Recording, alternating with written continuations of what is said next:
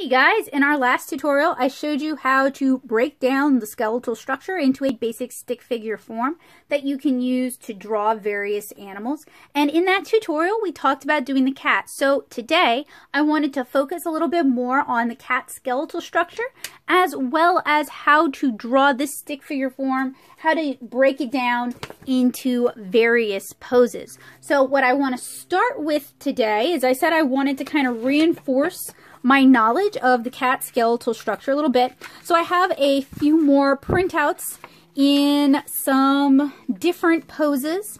So what we're going to do is we're going to practice breaking this stick figure that we developed in our last video down into these three skeletons. Then we're going to take this and do draw overs with those cat reference photos I showed you guys. So what we're doing is we are developing understanding, we're building our skills, and we're breaking down a complex creature into something that's a little bit easier to understand. So I hope you guys are looking forward to this tutorial. I'm recording this tutorial to help me prepare for one of the classes that I teach with the little art house. We're going to be drawing animals, and of course, to be a good teacher, I feel like I need to have a recent, refreshed idea of the topic, as well as some really nice hands-on materials that the kids can use to better understand the subject, hopefully get a better idea of what's going on. If you're following along at home, you can of course do this on a tablet. Simply save your image, reduce the opacity, add another layer on top of that. Or I would recommend printing it out and getting hands-on like I'm doing here. When we do things by hand, it creates a stronger memory. Just like when we teach things to other people, it creates a stronger understanding, which is one of the reasons I record these videos. To give me a chance to practice these skills, to help me kind of freshen up on the material that I'm going to be covering, and to share what I know with other people who might not be able to afford art resources or art classes. And this is made possible thanks to the phenomenal generosity of my amazing patrons, art nerds, over on Patreon. If you like what I do and you want to help me to continue to do it and to offer it for free here on YouTube, you can join me at patreon.com/natosoup. So we're going to walk through this cat skeleton just as a refresher. So I'm starting with the rib cage, and those of you who watch my channel frequently might notice this is very similar to how I construct humans, or rather how I go about thinking about how humans are constructed. And then we have the kitty's scapulas here, the shoulder bones. Up here we have the collarbone connecting the two forelegs, and cats have digigrade legs on both the forelimbs and the back limbs, the front legs and the back legs, and that means the leggies go backwards. So the elbows bend backwards. It's not like our knees that bend forward.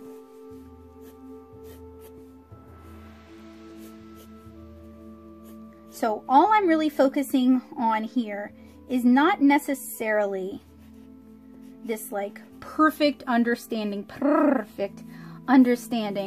of the cat's skeletal structure, but what I'm doing is I'm trying to break it down into a reproducible form that is easy for me to understand and to recreate.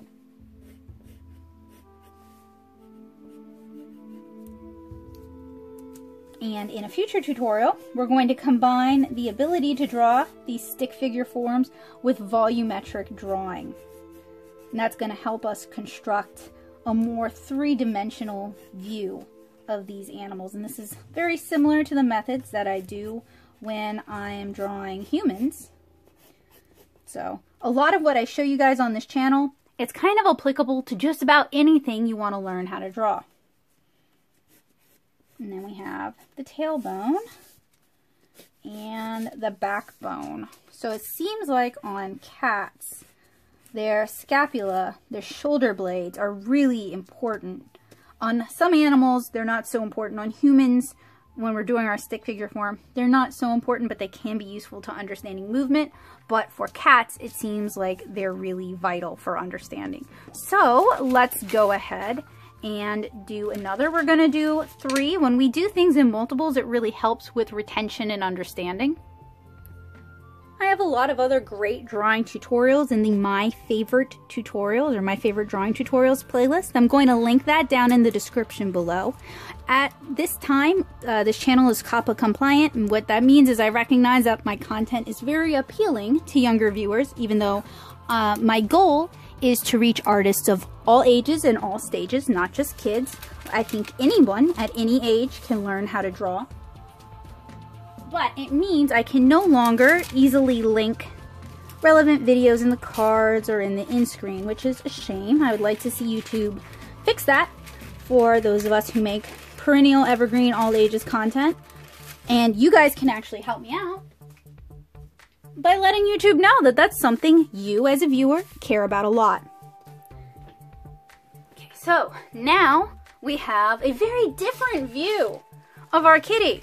We have a crouched view. We have perhaps even the loaf view.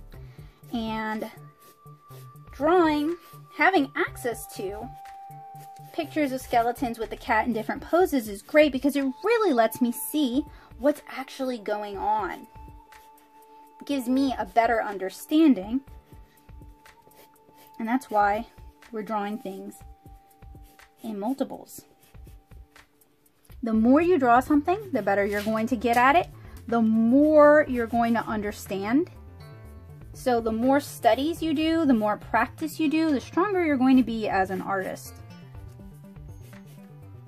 And that's why I recommend you guys do drawing warm-ups from reference every day.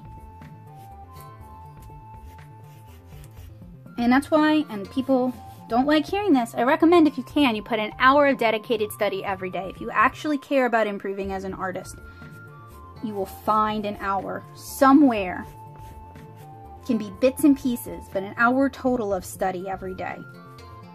So we have our backbone, then we have our head, which we've kind of come to decide is shaped. I don't know what this shape is called, this three-dimensional shape. It's like half a cone.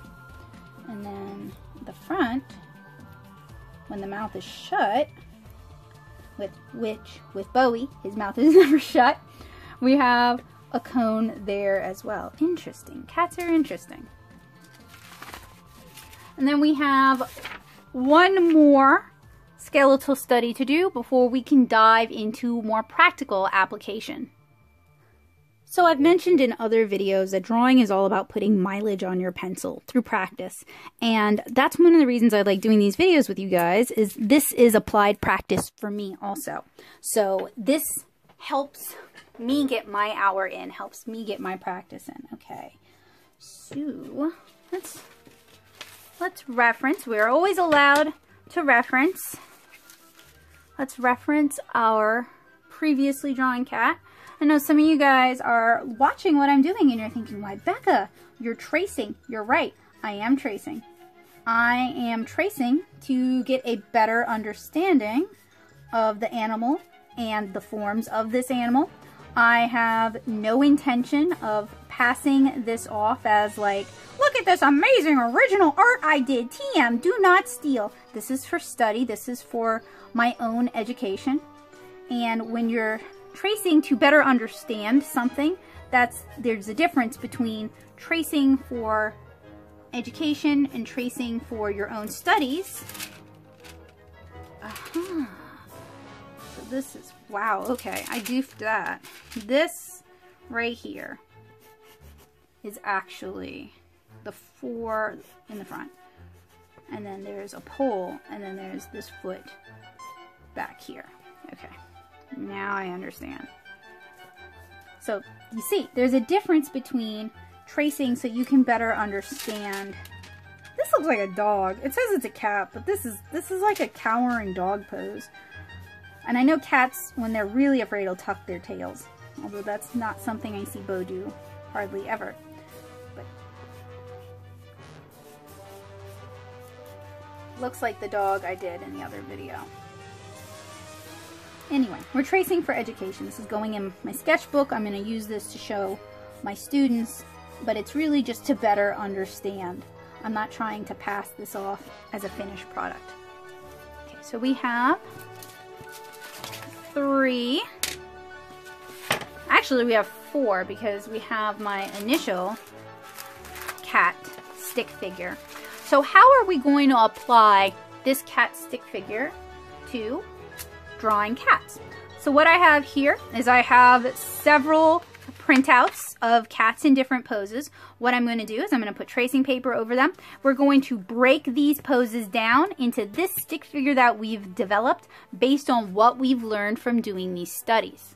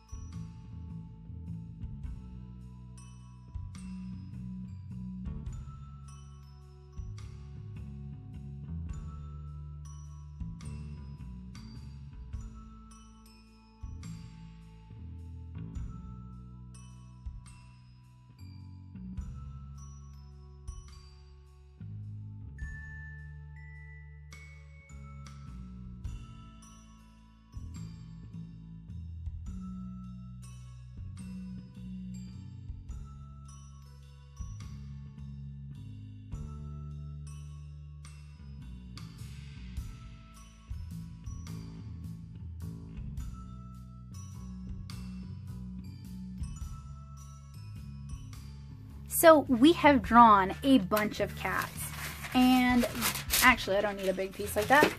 This is going to be my last one for today, but I hope you guys can kind of see how as I did it over and over and over again, it became very quick for me because I started to really understand from a stick figure perspective, from a very basic gesture perspective, from a drawing mannequin perspective, what was going on. So if you were inspired by that, if you're like, aha, and it makes a light bulb click in your head, that's awesome. If you saw what I did and it 100% did not work for you, that's fine too. I'd like to inspire you to try it because I'm finding it to be very helpful, and I look forward to exploring this a lot more in the future. But I definitely understand that not everything I talk about on this channel and not every technique I show you guys is actually going to be useful for you personally as an artist. I just want to give you guys different tools and share different techniques that I've learned over the years that can maybe help you a bit more. I've never been the sort of artist who wants to just give like a step-by-step straightforward tutorial, because a big part of being an artist is learning how to see things and learning how to think critically. And if I just tell you how to do it, you don't ever have to develop those skills. So this is our final kitten. And I think in an upcoming video, I kind of want to show you guys, we're going to stick with cats, partially because I like cats, but also because we've already done so much work drawing different cats and figuring out the skeletal structure and practicing the gesture. In an upcoming video, I want to show you guys how I can use these stick figures and then flesh the animal out. I know we've talked about using constructive anatomy and volumetric drawing to also flesh these animals out. So before I totally say goodbye, I think what I'm going to do, I'm going to pick a large one so I can see what I'm doing. I'm going to take one of these. We're going to do this little guy right here. Let me see if I can find a scrap piece of tracing paper that's large enough. I might not. I might have to cut something. And I'm going to walk you through drawing this little guy volumetrically. And then that'll be just like a little teaser for an upcoming video, something to kind of look forward to. And while this is a lot of work, you're right, you know, this is probably more investment than people who just Googled how to draw a cat are looking for. What I hope this will be is I hope this will be permission to really start your artistic journey. And it'll show you guys how to think about things when you're drawing them instead of just following along with a step-by-step tutorial. And it'll also hopefully give you the keys that you need to draw other animals. So this is a little sneak peek for our volumetric drawing video. And before I completely lose you, I do want to remind you guys that I also have a Ko-fi account. If you're not interested in joining my Patreon community, you can't afford to do it every month, but you want to support what I did, or you want to say thank you for a particular video or a particular series of videos, and you can find that at ko-fi.com/nattosoup, N-A-T-T-O-S-O-U-P. You'll find that down in the description below. I apologize, I'm having a hard time seeing, and normally what I do when I do these kind of draw over videos is I also have my reference on my computer, but my desktop blue screen to death on me today, so kind of running without it.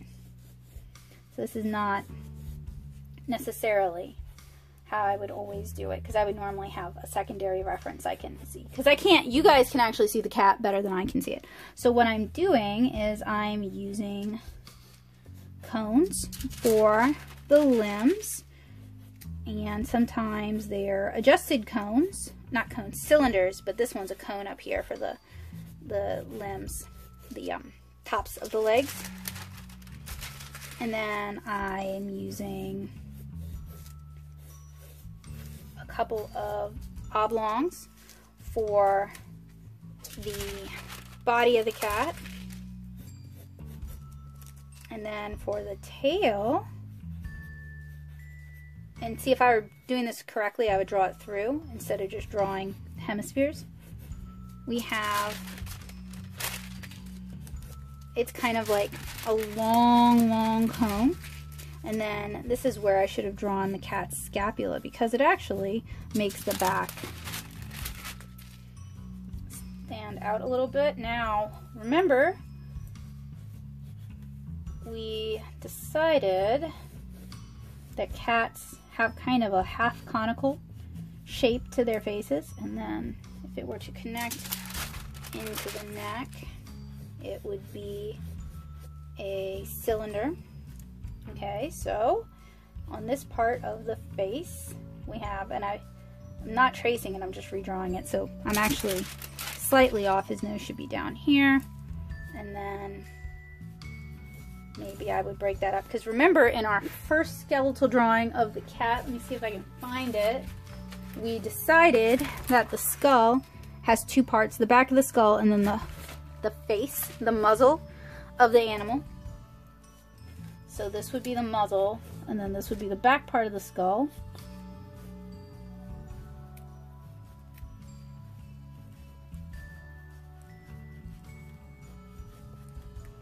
And then the ears, let me see if I can even see the ears. Not really, but we're gonna do them anyway. The ears are little triangular pyramids. So you see, once we understand the stick figure, the sketch form, we can use volumetric perspective, or I'm sorry, volumetric drawing, to just kind of bulk the cat out a little bit and draw the rest of the animal.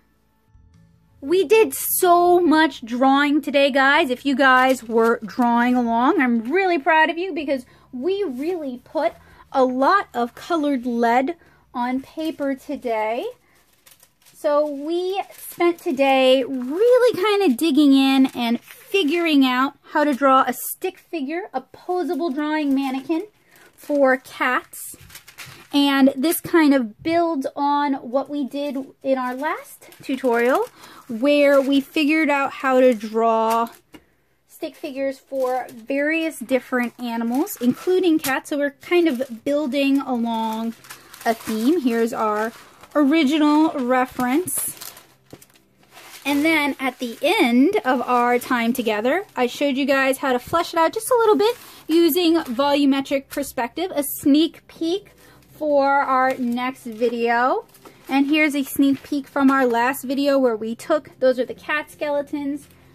I have a duck, I have a dog, I have an elephant, I have a crow. So we aren't just limiting ourselves to pets, we're not just limiting ourselves to animals we see all the time. We're exploring a variety of different animals. Here's a horse.